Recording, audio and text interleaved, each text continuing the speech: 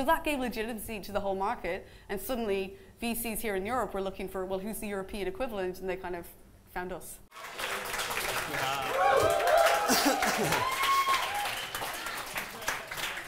Hey everybody, we are the Startup Band, and this is our brand new chat show, Behind the Curtain, brought to you in association with WeWork. Behind the Curtain is a secret chat show that nobody knows who's behind this curtain. Literally nobody until we open it, right? We're doing 10 of these shows across London, Manchester, and of course our hometown Dublin. We're taking it home. We're taking it home for 2 Yes, episodes. This is the first one we've ever done in front of a live studio audience, so thank everyone for coming tonight. Really appreciate it. Thank you guys. Appreciate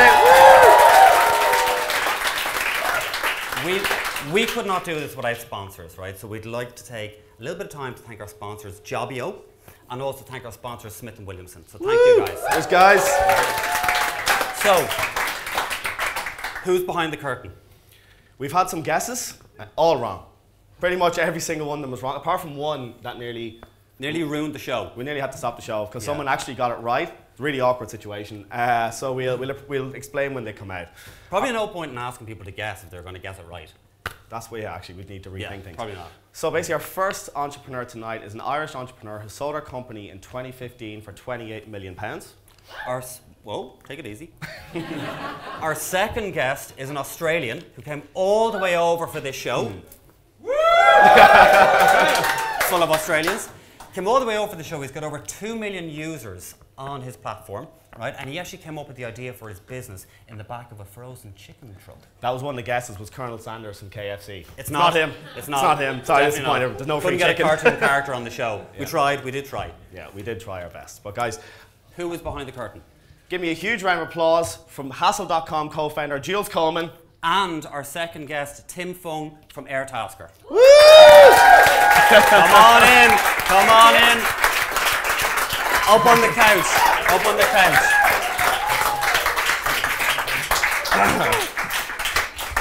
Guys, thank you so much for coming. You know, I know you guys have been sitting there for at least 10 or 15 minutes. While everyone here is kind of going, who's behind the curtain? 10 or 15 hours. Yeah. Thank you so much. This is the first show, as we said, we're doing across London, Manchester, and Dublin, right? So thank you for taking out the time. I know you didn't come all the way over from Australia. Yeah, we lied. We lied about that. Yeah, but it did sound good. It did sound good. Yeah, thank you, thank you. Anyway, Jules. Yes. You sold your company Hassle. Did indeed. A couple of years ago, which was an online, cleaning on demand company, right? And Tim, you have an everything on demand company. So we thought this would be good to get the two of you on the show at the same time. So we're going to go back to you, Jules. Yeah. All right. You started off like Tim did. Yeah. With everything on demand. Everything. And and then you went, right, okay, everything's changing. We're going to call it Hassle.com, and we're going to look at cleaning only. Why? Because we spent about 18 months of that time really spinning our wheels, getting every investor and person we met with, guys, you just need to focus. You're trying to do like everything, and there's like 3 of you, and you've never run a business, and you don't know what you're doing. Would it maybe be easier to do one thing and kind of try and do that well? And we're like, no. You see, the thing is that we do everything. That's what makes us who we are. Yeah. But after about 18 months, finally, for something that's doing statistics at Maths University, I decided to look at the data, look at the numbers, and we found that most people coming to our website were looking for cleaners, and we didn't have any because they were hard to find. And we're like, that might be an idea. There might be something in that. So over the Christmas of 2012, we completely shelved everything we'd worked on for 18 months, rebuilt the website, said, what would a website that you only booked a cleaner look like? How would that be? What would that look like? Relaunched 1st of January 2013 and kind of got going from there. I'm going to go back to when you actually named your company as well, right? Because it didn't start off as Hassle.com. No, it's called Teddle, after my dog Ted. After your dog? Yeah. Were you just sitting there one day and your dog was there and was like, it's just easier to pick the dog's name? Yeah, literally, I was coming up with domain names, so I was like, Razzle, Jazzle, Frazzle, Teddle, that could be a thing. Kind of like, looks a little bit like Google, as like a kind of, word construct. Was £6.50 on GoDaddy, I believe, and I was like, yeah, that'll do. And then we spent the next 2 years trying to spell it to people over the phone, and they're like, Peddle? Taddle? What the hell are you? And then we learned the power of brand by rebranding to something. Was it really awkward saying your company name and your dog coming over every 2 seconds? No. Hello, Teddle. But you also had a funny experience about the name of Airtasker. named after a Marvel hero. Yeah, so we wanted to make being an Airtasker like a super aspirational thing, and so yeah, pretty nerdy. We found out that there was like a Marvel character which was called Airwalker, and we're like, well, he walks on air, so we're doing tasks. Why so not? Airtasker, Nice. why not? You guys took two pretty different routes. You know, obviously you stick with doing everything, and Jules, you zoned in on cleaning, and then you could have went the Series B route, which could have been an obvious route for people, and you went the route of obviously high level funding. What was that? How did you make the decision, first of all, because it was something I always wanted to ask you. So how did you make the decision of not going for Series B? You said yourself you could have raised 20 million. Yeah, that was a really tricky one. So I had two co-founders at Hassel, and we'd raised our Series A in 2014 from Accel Partners here in London, raised $6 million as a team of 5 people. I kind of looked at this pile of cash and go like, oh, okay. But about a year later, we were in the position of looking at raising our next round. And yeah, we went out and we started raising a Series B of like 15 to 20 million at that time. And at the very same time, completely unsolicited, we started getting offers of somebody who wanted to acquire us. And it was really, really tough. You know, you started this company, and it started in my bedroom, and I was like, I wasn't really ready to get rid of it and sell it. And I had this route where I could keep going. But at the same time, once you take on venture capital funding, you know that this isn't a business that you're building to give down to your grandchildren. Like, that's not it. It's not like, you know, Jules Coleman and family kind of like, you know, above the door. Could have been. But, and so you have to start making like slightly less sentimental and emotional decisions and just saying, well, like, if we take in $20 million dollars and our company is valued at, let's say, 100 million, then somebody needs to come along and want to pay 150 for this to still be a good deal for kind of me. And that, but it was like a super tricky period of time, and that was probably some of the most fraught like that we'd been as a co-founding team trying to decide what the best path forward was, because it was irreversible, you know, depending on what you did. Absolutely. And Sorry, go on. Tim, you raised $33 million, I believe. Yeah, $35 million last year. Sorry.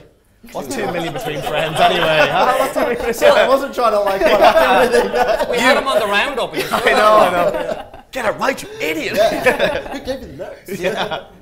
Well, that one's not Mark wrote these. So what was that like, raising that much money and that much capital? Did you have an option to exit? Was that ever go through your mind? Yeah, so we're definitely going through some pretty serious growth. So we actually had a lot of our existing investors come into that round again and just support us again, and a couple of new investors come in too. But definitely what we're building out is a community. It takes a lot of investment, takes a lot of time to build out a community product, and we're going to be here for a long haul, keeping on doing that. I know there's a number of entrepreneurs here that are in the middle of raising money as well, right? And anytime we're ever talking about raising money on the roundup, we're always talking about smart money. You know, that it's not just a case of going down to the bank and going, oh, I need 6 million. You know, there's a check. Nice. It would be nice, right? But going, there's 6 million, now you need to start paying back a certain amount each month, right? You get nothing with your money but a headache, right? So we've always talked about smart money, that if you're going to raise 6 money for Hassel.com, you want to raise it from someone who either knows your industry or has interest in your industry that can bring something to the table, right? And we talked before on the show about raising money, where you raise money, right? And it was real, smart money isn't always like the ideal way to go, because you're bringing people on that are going to go, right, what you need to do is this, this, this, this, and this. You're right, you don't really get the company at all, pal. Yeah, I think you want to combine it. So it's great to have some smart people and bring them on the journey, and I think that's really important if you can get some smart people on your board or like to be advisors to the company and stuff like that. But you definitely don't need every single dollar that's coming in the door to be smart money. And in fact, that's probably not a good idea, because by the end of it, you end up with a cap table of 40 people who all think that they know the right way to go. So I think you actually want to combine that. You want to have some smart people, but you want some other people who just, I just give the money and I support by staying out of it. Absolutely. And just going back to the acquisition of Hassel.com, you knew the people from Helpling who actually acquired the company. How did that relationship, because you obviously would end up competing with them more than likely. Yeah, sure. Yeah, and it's a really odd one, right? Is when you have that kind of trade sales sort of scenario, because people go from being your competitor to people you're negotiating with to being your, co-founder sort of kind of idea. And that's a really tricky thing to, pass, because even at the size of deal we were doing, you don't have an army of lawyers and kind of like, advisors and stuff doing that. It was us sitting at the negotiating table with each other talking about like tax warranties, like, and like really boring stuff like that. Really boring stuff that could land you in jail or like lose all your money in 7 years. Jail, like, that stuff. yeah, you know, that kind of stuff. But that's a really tricky transition to kind of make. You're going from industry competitors to, you know, not adversaries, but on the opposite side of the negotiating table to being around the same table trying to make the same company successful. It's an interesting one though with the company that bought you guys, right? Because you launched in what, 2011, 2012? Right? Yeah, 2011, yeah. 2011, right? So the company that bought you launched in 2014. Yep. Right, yep. so they launched a couple of years after you, but they just raised more money than you guys did. Absolutely, yeah. You know, so we were lucky. So we raised at the very start of 2014, and honestly, we exceeded our wildest expectations as to what we could raise the company. When we pivoted to doing cleaning only, like I think Alex, my co-founder, held kind of a sort of like memorial for our ever-raising funding. Kind of, He's like, who's going to put money into a cleaning company? Like really a cleaning company? And we thought like, well, it's like the least sexy tech ever, like VCs off the radar. But then these things like come in waves and cycles. An American competitor who had got started just after us, Homejoy, graduated from Y Combinator and literally off the back of demo day raised 40 million, which for us was just like, what? Like 40 for a cleaning company? But that gave legitimacy to the whole market, and suddenly VCs here in Europe were looking for, well, who's the European equivalent? And they kind of found us. Of course. And how long did you, obviously when the acquisition took place, how long did you last in the new company? So I stayed for just about 6 months kind of post-transition. And I think it was a real learning curve, you know, for that, making that transition from being the founder of your own company to being effectively an employee in a larger company, you know, and you've still got the goal that you want the company to be successful. But you had a team of people here in London who looked up to us as being the founders and kind of like the all kind of like, you know, powerful kind of people, and suddenly we weren't. And that's like, it's tricky to navigate. Yeah, sure, it was tricky. And I think we kind of come to terms with the deal, and we went into it very much with our eyes open that if we sell the company, we sold the company. It's not, we can't sell it and claim it's still ours and kind of, you know, do stuff. Doesn't work that way. But in practice, it's hard when it's the thing that, you know, so I'm the CTO, I write lines of code, and I'm like, well, I remember when I wrote the first line. Like, you know, you're like, all of this was kind of us. So, someone comes in and changes all that. But of course, that's what you're in business to do. Again, if you want to have a business that you know, hold on to for generations, and like I say, pass down, then don't go the VC route. That's not compatible with that idea. Tim, we had a joke at the beginning saying that you were here for this show. You're not only here for this show, are you? No, we're here because we launched Airtasker in London about 9 days ago. By the way. So we're 9 days old. Airtasker. Actually, just so as you know, do you know who poured your drink tonight? An Airtasker. Yes. Oh, that's awesome. We actually put up a job on Airtasker. There he is in the background, right? And he applied. We said we were looking for a barman for the event that we were doing. Someone applied, and we took him on board, of course. Wicked. So I guess you can see that we went completely the opposite route of not just focusing on cleaning, but we went the other way, where you can find a bartender or you can find some other people for random stuff. Absolutely. How has, obviously you're mega successful in Australia, crazy successful. You're just so fresh in the UK. What's it been like? Is there any more of a challenge than Australia? Well, it's really, really awesome because we've gone all the way back, I guess, to the beginning of starting a startup, and it's been really, really humbling to go back and do all those same things that we had to do again in Australia. But I guess we're coming into it with a bit more knowledge and IP about what worked in Australia and what didn't work in Australia. So we're a little bit smarter than we did last time. But essentially, we're starting up a new startup out here in the UK, and it's you know, 24 hours flight away. So it's a pretty it's a big commitment. Yeah, it's a big commitment. If I get it wrong, it's a lot of flight. Big time. We got an email off the GM. His name is Lucas London. Did you make him change his name? Is that the part of taking the job? Sort of. We've tattooed it on his head as well. So no, Lucas is our UK general manager out here, and I guess the most important thing when you're starting up in a new country is you got to go and find local people who actually know what's going on in the local landscape. So we spent a lot of time and effort coming out to the UK completely by ourselves, and then we found Lucas, and he's been out leading the charge over here for the last 9 months. When you raised money, right, was the plan always to move to the UK, or was the plan to grow Australia? Because I know I got my maths right on the roundup when I was saying you had 10% of Australia were actually using Airtasker, right? So obviously the UK is a much bigger market. Do you still see yourself getting 10% of this market? And I know you were also saying as well that when it came to what was working for the likes of Airtasker in Australia, you didn't know what the silver bullet was, right? You knew it didn't work, you knew it did work, but you didn't know what really kind of hit the nail on the head. Are you going to just try everything that you did on Australia here? Are you going to treat the market here the same? Because I know when we were talking about Lucas London, right, who you had hired, you weren't going to just hire a load of Aussies to to come over here and tell everyone in the UK how to do it, right? Because it wouldn't go down well, would it? No, definitely not. So you're going to see if it works the same here, or try something new? Well, I think we've tried a lot of things in Australia. So by process of elimination, we know a crap load about what doesn't work. So we're masters of what doesn't work and what will spend lots of money and make you a failure. But I guess when we're coming out here in the UK, we do have to experiment a lot. It's a local market. It's a local community play. I guess one of the cool things about Airtasker though is it is genuinely all driven by user-generated content, which means that we don't kind of say, hey, here's what services you can buy and you need to buy X, Y, Z service. We're kind of saying, hey, what do you guys need us to do? So it's totally user-driven, so we expect that the vast majority of the content being created by local UK or Londoners are going to make their own way of using Airtasker. And we're really looking forward to some of that creative inspiration that we've seen in Australia, like people using Airtasker for all sorts of stuff, which we could like never have imagined. Bartenders is one, but you know, in Australia it's barbecue masters. I guess out here maybe you've got some it's other... too cold. The snow is way too cold for that. What do you think, by the way? Because you obviously started off in the same position that Tim was in, right? So was it or was it not working? What way was it going? Because I know Alex, the other co-founder, three co-founders. Yeah, Alex and Tom. And Tom, that Alex was on borderline going home. Oh yeah.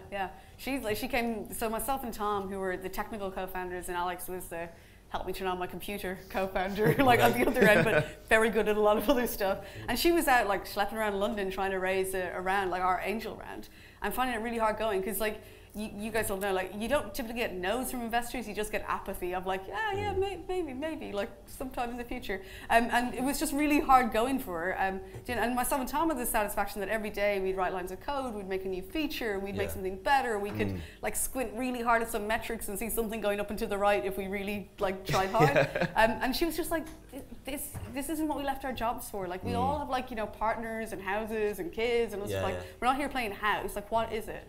And like we're so thankful for bringing it to a head, because me and Tom probably would have just kept building stuff, hoping that it would just get better.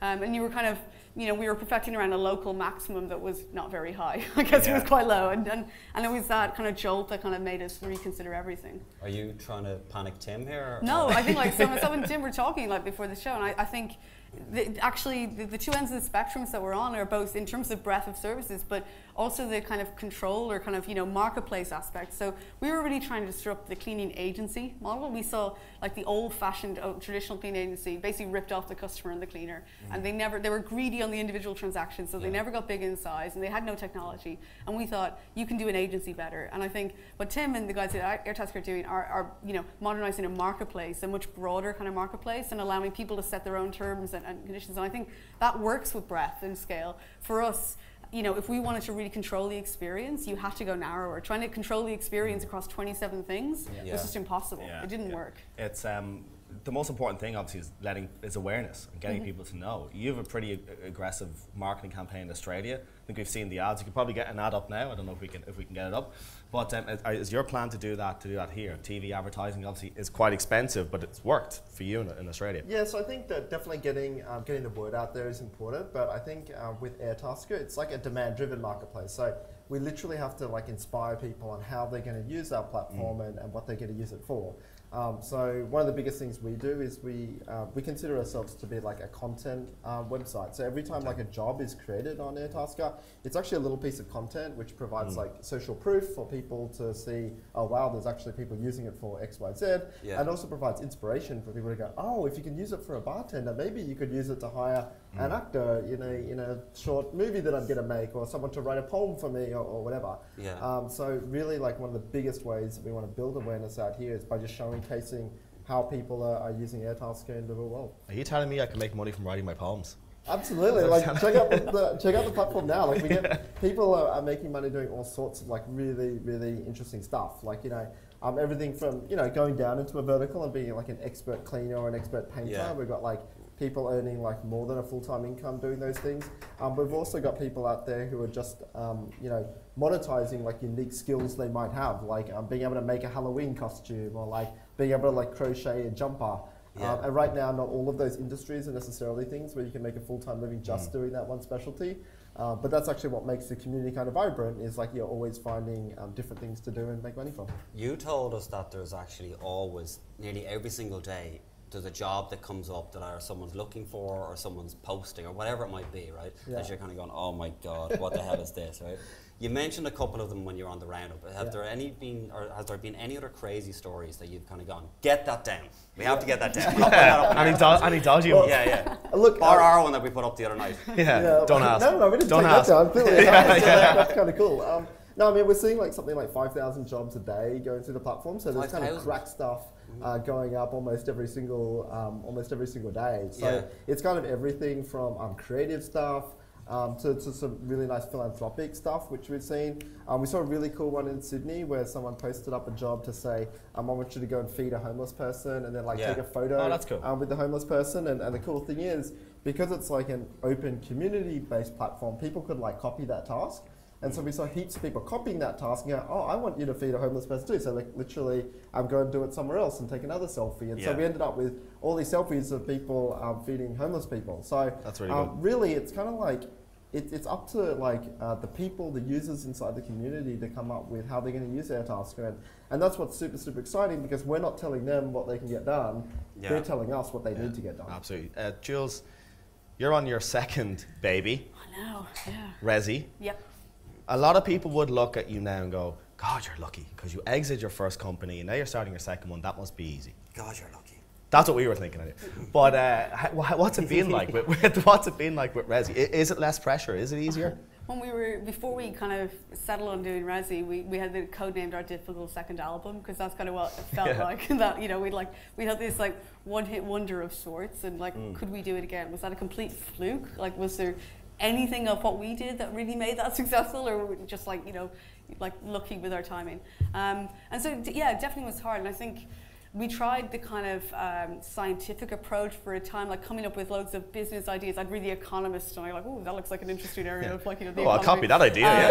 And we had like a long list of ideas, and myself and Alex were trying to force ourselves to even research them, and it just wasn't happening. Like, you know, and it didn't, and that wasn't how Hassel had come about. Hassel had been a very organic problem for myself. Like, it really, it morphed. Like, actually the problem that I initially had was I was trying to find a piano teacher in Clapham. So to run a cleaning business, like, is a bit of a stretch, but it was the genesis of the idea. And then ultimately Resi came from, again, like a problem that we were kind of experiencing in our own lives. So Alex, after we left Hassel, we had 6 months off. I got a puppy and played tennis. That was like my nice. 6 months. It was good 6 months. Way to blow your money. And exactly. That puppy's expensive. But Alex thought, oh, I'll just do this like really small little extension on my house in like Streatham, like just like a really tiny little extension of the kitchen. It'll be easy. I'll be off. Like, you know, she had a baby, and she was like, it'll be great. It's great. Like a year and a half later, she was still trying to finish this bloody extension, and like her house was in a complete disarray. But in the process, she'd met these 2 young architects that were based out of Tower Bridge, and they'd spent the last 10 years building up a traditional architecture practice. And they'd done really well for themselves. They were about 20 people now, kind of, you know, growing it in London. But they kind of felt they'd reached kind of the kind of plateau where they was going to get to. I was looking for a house to buy, and I kind of wanted something with development of potential. And I was like, well, I can't drag an architect around every time I want to go do a viewing on Rightmove. And like, I'm just trying to guess. Well, you could have, of course. You could have. Yeah, exactly, right? Like, it didn't really seem like a thing. And so the 4 of us got together and started thinking, like, and just, we were applying what we learned from Hassel, and like, my mind was like quickly going to the tech I could build to support this. Because like, tech for them was emails and maybe a spreadsheet. Like, that was it. And really quickly, we were like, there's something here. Like, and I literally went back to the desk, started writing like an MVP, and we launched it within a week. And then within a month, they'd left their like practice, they'd put a manager in, and the 4 of us were working on it full time. And so it was that organic thing again that kind of got us going. Incredible. And I think, trying to be really methodical about it, at least for us, wasn't the approach that would work. Did you think when you sold the company, did you think that's it, I'm retired? Or did you straight away kind of go, I'll buy that puppy, I'll walk him. I got tennis elbow. And on I really did get tennis elbow actually for about 3 weeks. That was a real thing. No, I mean, I think we always knew, like, we'd been really lucky, kind of, you know, with the financial kind of outcome of that. But it was never going to be like, now we're retired. I was like 29, I guess. Yeah, like just turning 30. I wasn't going to ask your age, by the way. Yeah, and it was like, that's not really, thing. Good like, age to retire. People like just getting started with their careers, and I'm just getting started as well. Yeah. Like, it's not a time to think about doing that. And, you know, my husband, he works at a startup here in London. He was working at Deliveroo. He'd been an early employee there. Like, they're going gangbusters and stuff. And it was like... What's the name of the company? Yeah, I don't know, you might have heard of it. It's like try a takeaway kind of thing. Deliveroo, yeah. No. Maybe they have a guess for them. But yeah, what am I going to do? Is like sit at home all day? Like, that's pretty boring. Throwing money in the air. Oh, God. And a puppy. But I felt incredibly unemployable. I'm like, well, because like before startup, I'd been a management consultant, making PowerPoint slides for a living, basically. Exciting. And I thought, I'm not doing that again. But also, I'm probably just really unemployable now. Like, I've run a company, like, I'm not sure I can just slink into employee mode. So I didn't really know. And then I got a lifeline with an investor that I knew here in London. Martin Mignot, a partner at Index Ventures, said, hey, why don't you and Alex think about coming and join us as entrepreneurs in residence for a time? Yeah. Which is kind of a made-up role that they were really nice to make up for us. Which was that we got to hang out at their office a couple of days a week, see all the companies that they were seeing, provide our insight wherever that might be useful. And for us, it just kind of like showed us like the breadth of kind of different technologies and industries that are out there. We've been heads down in a cleaning company for 5 years, and suddenly there was more out there. Can I ask, just because we've had mixed reports when it comes to selling your company, right? Obviously, some people can sell their company, get a lot of money, and happy days, you buy a puppy, whatever you're going to do. Some people sell their company and then they're asked to stay on for a year or two, right? Because I know when my dad sold his company, he was asked to stay on, and he watched the company go from one company who bought him, right, that were bigger but weren't necessarily doing it right, where he was doing it right, and that's why they saw the interest in his company, so bought it. But they asked him to stay on for about 5 years, I think it was. So he went from owning this company to all of a sudden selling it, which is fine, you know, but he wasn't able to retire just yet. And then watch them make the decisions that they made in their previous company, which was the reason that they weren't working, right, or to the size that they wanted to get to.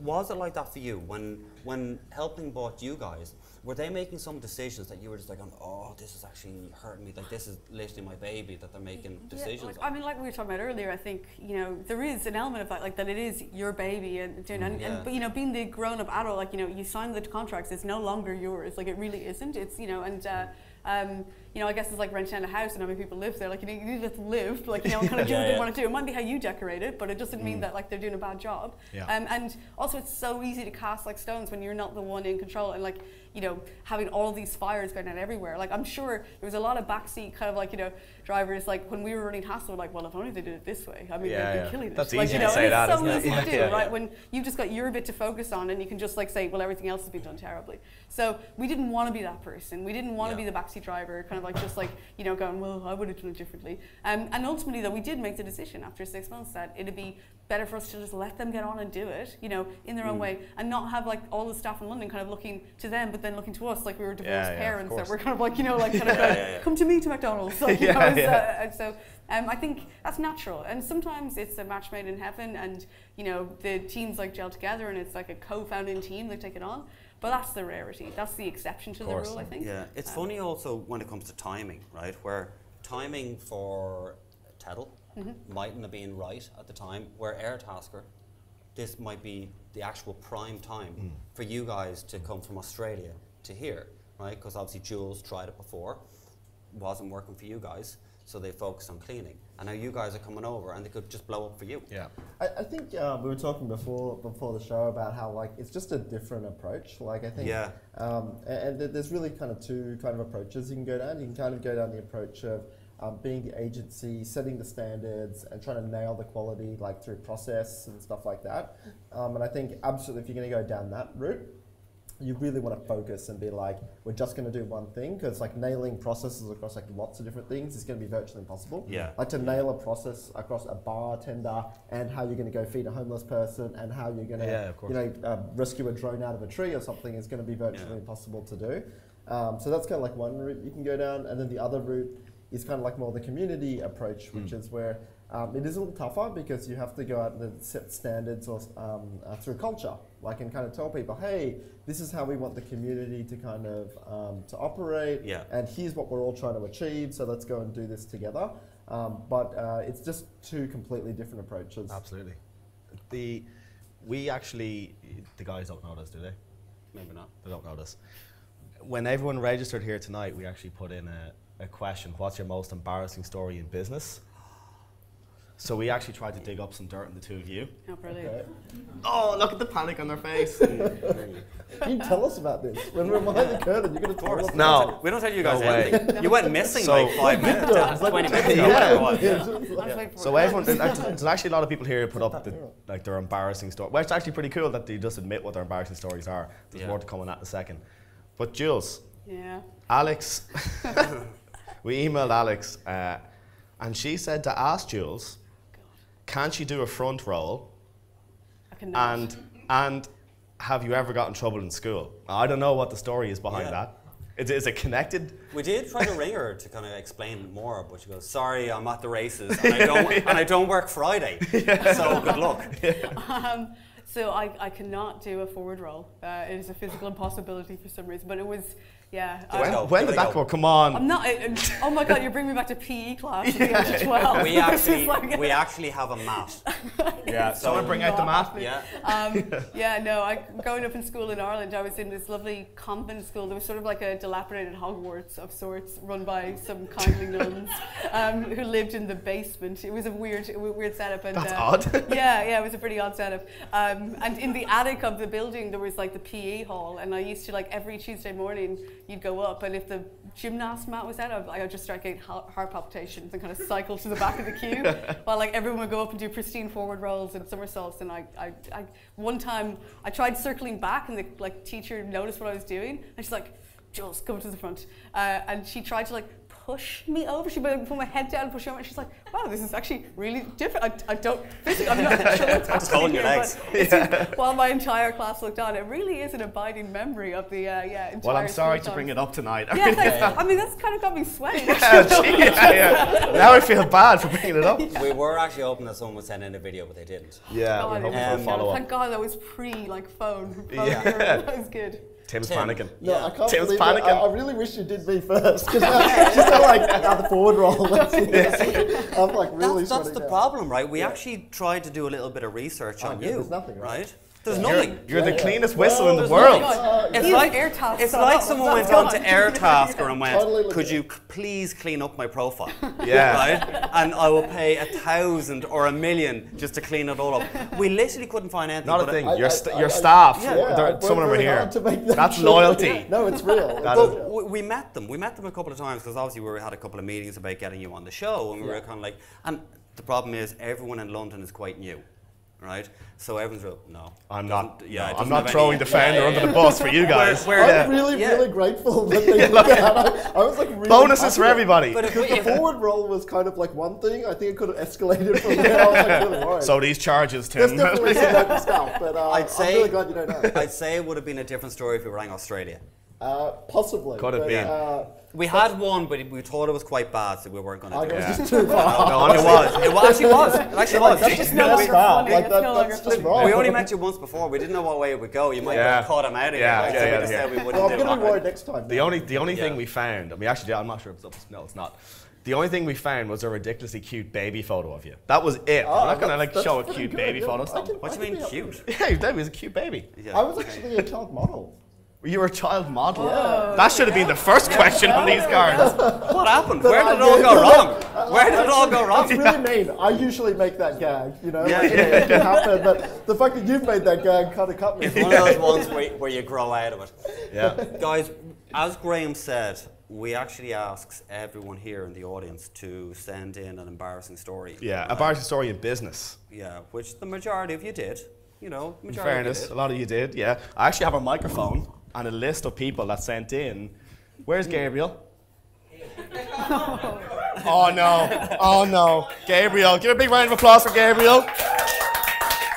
Gabriel, you sent in your embarrassing business story. Do you mind telling everybody? Yeah, I think I remember this. Yeah, you do. Yeah, of course you do. Yeah, well, for about 5-6 years ago, I started a food business, and I came up with some amazing mushroom burgers, and then to later find out that the name that I chose for them had a different meaning in another language. What was it? I would get people coming to my store saying, "Hey, what's the name of it?" And I say, "It's the Mushi Burgers," and it actually means vagina in German. And I found out later on when I had people like giggling there. Oh, that's awkward. That's awkward. Samit Patel. Where's Samit Patel? Where are you? Sam, don't you hide from me, Sam. You're embarrassing. Do you remember your one? Your embarrassing business story? You don't? Yeah, you do. I'll tell it. Would you want me to tell it? Sam here, at the back of the room, flew to the wrong country for a meeting. Right, just something else. Yeah. What country was it? Yeah. How did you mix up countries? I think it was Birmingham somewhere and Birmingham somewhere else. But Birmingham, Alabama.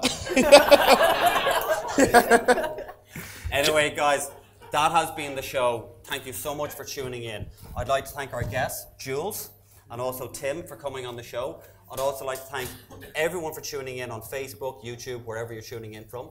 I'd also like to thank everyone here in the audience for coming along. Thank you so much. We'd also like to thank our sponsors, Jobio, and also Smith & Williamson. So thank you so much, guys. Absolutely. And don't forget to give us a like on Facebook, Insta, Twitter, and everywhere else. Thank you so much for watching, guys. Appreciate it. Bye-bye.